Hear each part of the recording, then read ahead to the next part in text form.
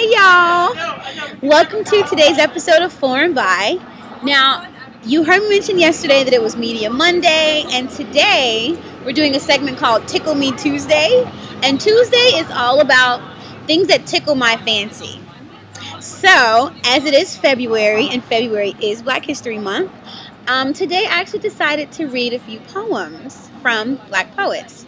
And next Tuesday we may have something different, something special. Check back every Tuesday for Tickle Me Tuesday and just see what's going on.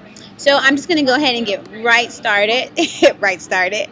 And the first poem comes from a woman called Phyllis Wheatley. And I say called because that wasn't her birth name. But as is the custom, she was given a name when she was brought to America as a slave.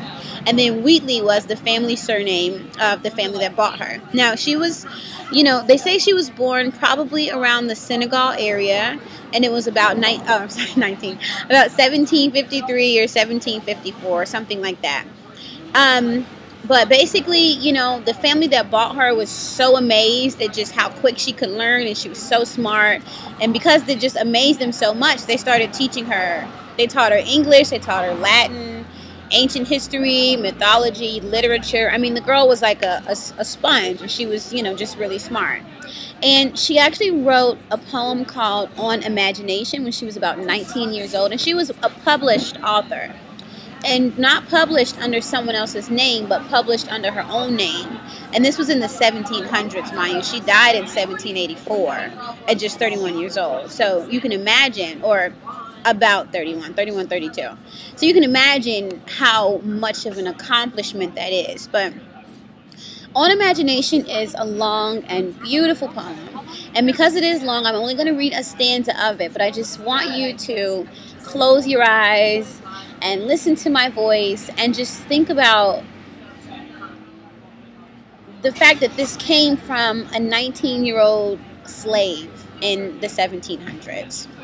So, On Imagination by Phyllis Wheatley. Imagination, who can sing thy force, or who describe the swiftness of thy course, soaring through air to find the bright abode, thy imperial palace of the thundering God?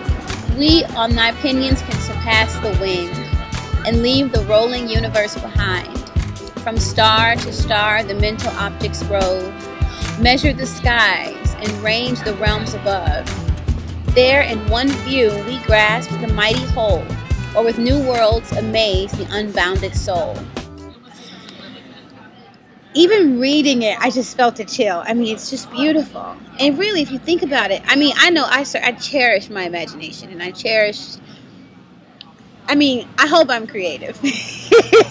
And I cherish it, okay? Let me tell you. I cherish the thought that I am creative. And I think that an imagination is just a beautiful thing, and it's something that all of us need to exercise. And she just put it so beautifully. The places that it can take you are astounding. So I'm going to read another poem, and this one is shorter, so I'm going to read the whole thing. And this is from a man named Forrest Hamer. He's still alive, so hi, Mr. Hamer. I hope it's Hamer. I hope I'm pronouncing it correctly. He was born in 1956. He lives in California, Oakland, California, and he has authored three poetry collections. And really, this poem, I chose it mainly because it's a poem titled Grace, and it's about his mother, or the poet's, the poem is about a mother named Grace. And I chose it because I thought that it was special. There's a family member of my own who is important to me, and I never got a chance to meet her, and her name is Grace.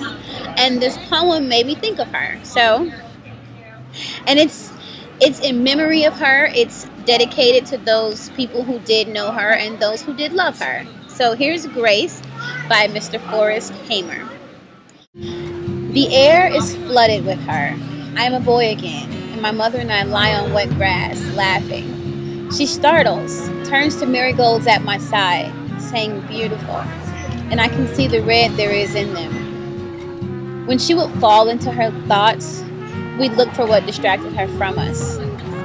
My mother's gone again, as suddenly as ever, and 7 months after the funeral, I go dancing. I am becoming grateful.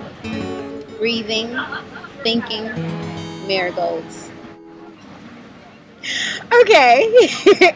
I think that's really nice. And I think that anytime we can leave an impression on someone and touch someone in any kind of way, that's a relationship to be treasured. So that is what tickled my fancy today. You can see the bright sunshine blooming and glowing on my face, and it's just illuminating me. And this is the reason that people wear makeup, but I have made a conscious choice not to wear makeup, and I did that for a reason, because I think that we all need to treasure the beauty that was provided for us naturally. So here I am naturally in the beauty of the sun, and so what? You guys know that my cheek doesn't really look like this, so what difference does it make if for a moment I'm lit on fire on the side?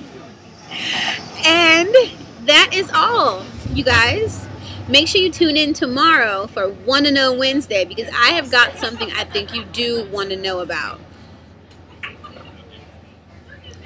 That was for you. So y'all have a good evening.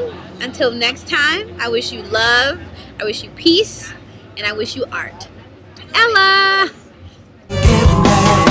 I can't control the feeling.